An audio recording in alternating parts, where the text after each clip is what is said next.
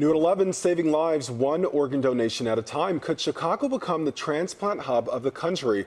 That's what hospitals in our area, also doctors and politicians, are hoping for. CBS 2's Susanna Song live at the Cultural Center where the Chicago Organ Summit is taking place. Good morning. Right now, there are more than 4,700 people in Illinois waiting for an organ transplant. 300 will die waiting. It's the inaugural Chicago Organ Summit, bringing together transplant programs, Chicago area hospitals, and local leaders to improve organ donations and transplantations. Chicago has some of the best hospitals equipped to carry out transplants, but it takes teamwork to increase the number of surgeries. Calvin Martin, a local DJ, received a heart in 2014. He had congestive heart failure and waited 2.5 years to find a match. My donor family, I've met them.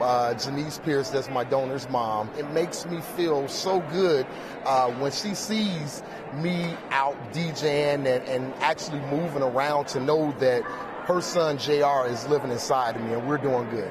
Just over the weekend, Darvise Munson received a kidney from her 11-year-old cousin, Tykia Holmes. Holmes was shot in the head by a stray bullet as she sat in a van with her family during a gang feud.